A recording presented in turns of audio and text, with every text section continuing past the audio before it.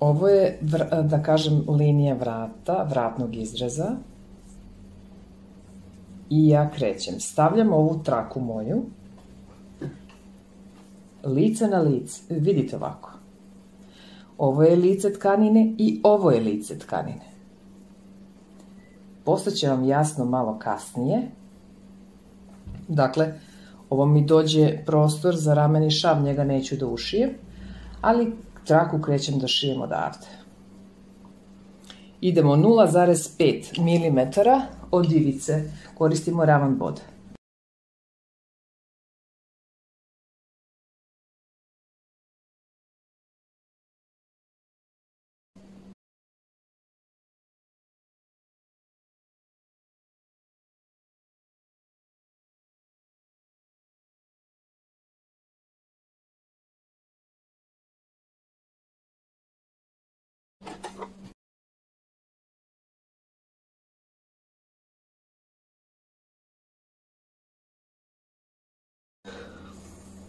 Dakle, ovako izgleda kako kad sam to ušila, to izgleda ovako.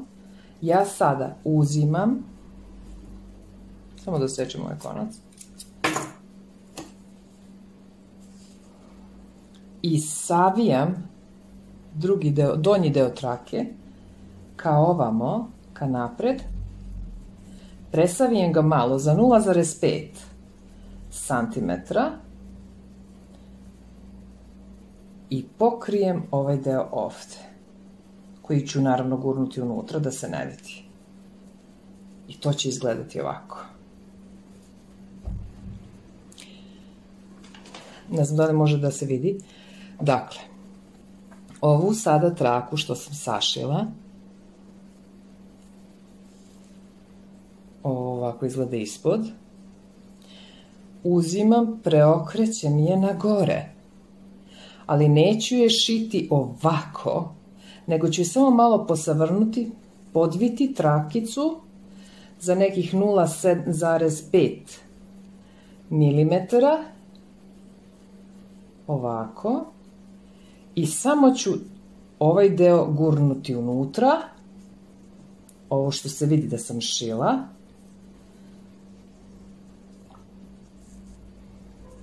i to će izgledati ovako na kraju.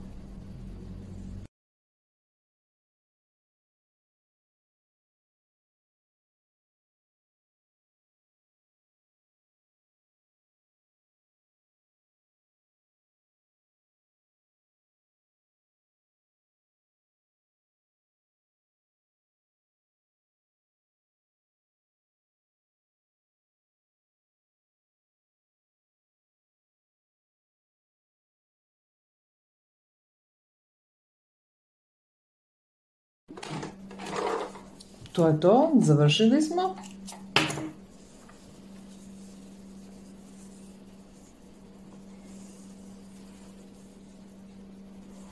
I sada nam ostaje da prišijemo ovaj rameni šav.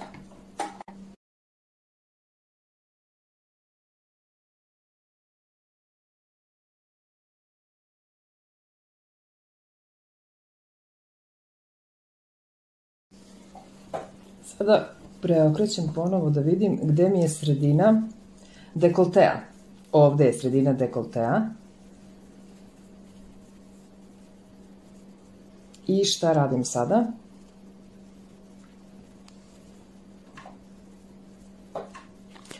Ovako ću da samo jedan trokutić napravim, tačnije ovde ću da prošijem jedan šav.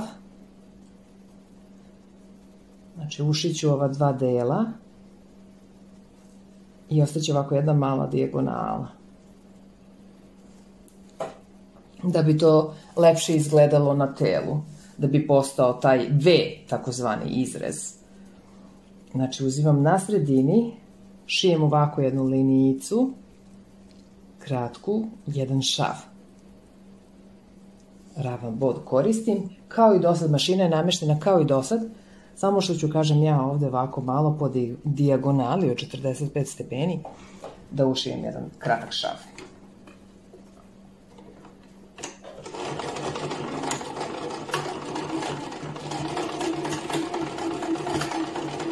I naravno uvek treba koristiti povratni štep.